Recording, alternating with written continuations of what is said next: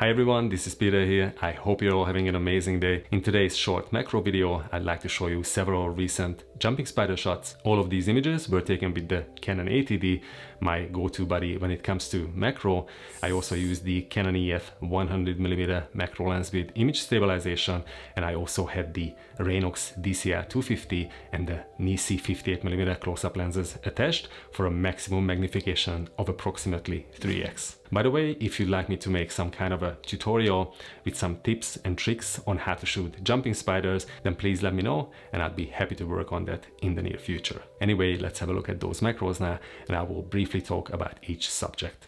In this first stacked shot, which consists of 8 separate layers that I blended together in Photoshop, is a male bronze hopper. He was resting on the leaf of our yucca. This specimen was rather large, approximately 1.5 cm in length, and it took me quite some time to finally get a stacked image because it kept moving around. Those huge pedipalps and fangs are quite impressive.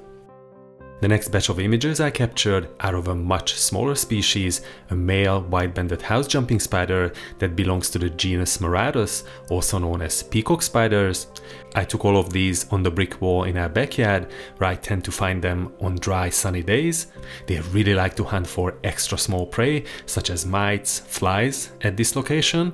This third image from the side is the deepest stack, which once again has 8 layers. Luckily, he stood still for about 15 seconds. I really like those huge emerald green eyes and the colorful bristle hairs, especially the orange setae around his eyes and on top of his cephalothorax.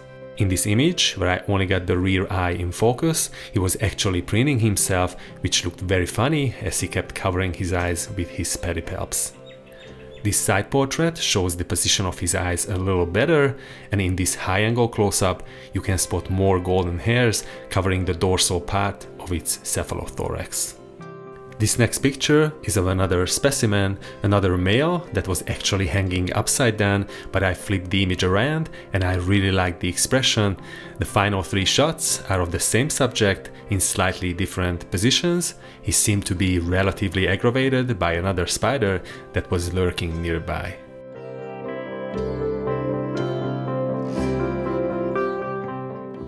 Our next subject is a beautiful garden jumping spider that was exploring one of the leaves of our Swiss cheese plant.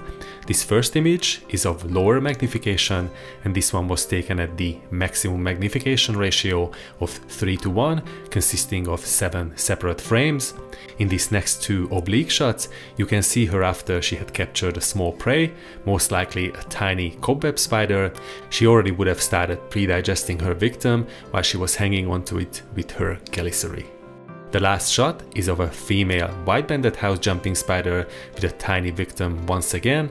I'm not entirely sure of the identification though, so let me know in the comments below in case I have misidentified this one. Our last series is of a super adorable, extremely small jumping spider that most likely belongs to the genus Neon. I found this specimen indoors. It was running around on the wall in my bedroom and I barely noticed it because of its size.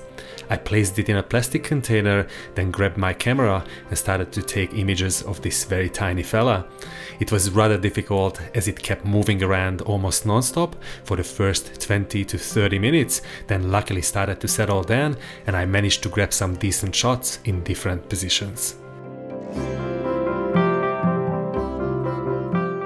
It also jumped onto my hand a couple of times and was really stoked with these last 3 close-ups where it was cleaning its pedipalps. I actually decided to keep it in the container overnight because the weather was pretty bad and only relocated it in our garden the following day.